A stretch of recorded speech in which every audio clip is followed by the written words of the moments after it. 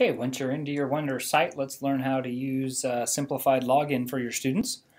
Regardless of whether they've been loaded into your class or not, simplified login allows students to use a short URL and an icon and a password that is icons, and that'll help any student, probably K first at least, maybe some of second, until they start to learn their email addresses or their Google logins starting as soon as you can.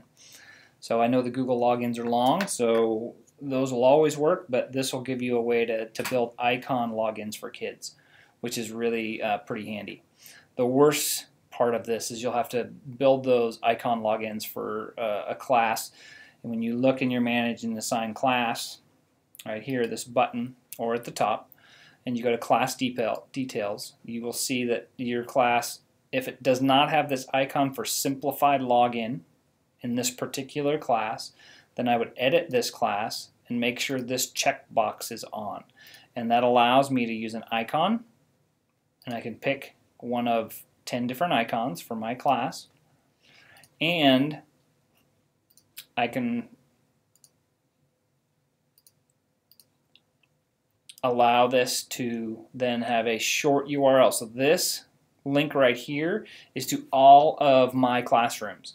So let's say I have a class of first graders, but I also have a group of kids who I want off grade level, and I also have a group of kids in intervention, and I can build my own groups of kids.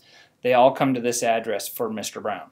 Okay, so I'm going to copy this for now to have it, and I'll show you what we're going to do this later. I'm going to copy that just to have it later on, so we can shorten that up.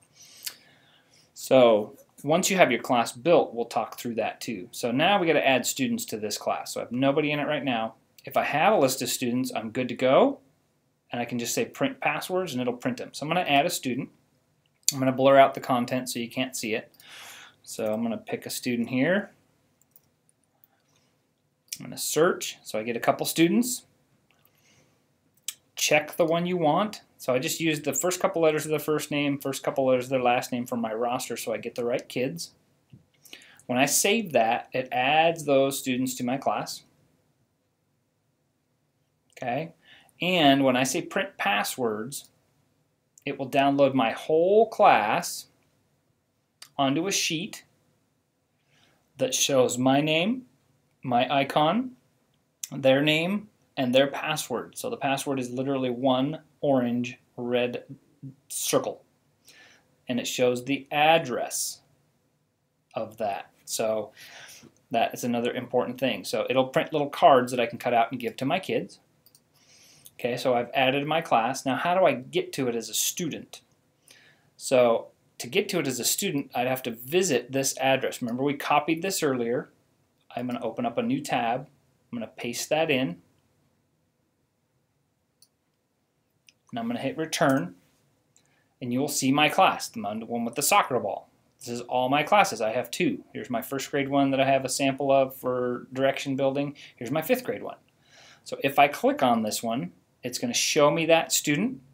If that student picks their name, they would have to know what that password was. One orange circle, and it should allow me to log in for that particular student, and they're in the software. So that's how you build your simplified logins. So that is going to be something you have to add all those kids to your class, print those password lists so you have that, hand those out to kids. Now to get them to this URL, remember we copied this. I'll do it again, copy. Couple of choices. Send that to your webmaster, choice 1. Choice 2, if you have your own website, make a link to it on your website if they know how to get to your website. Send it to your webmaster to put on a single page of classroom logins for Wonders, and they can build that in. Option 3 is use a service like tinyurl.com. Paste in the long URL into this box, and if I say make tiny, it's going to give me a code. If I down here write in what I want it to be, Mr. Brown first.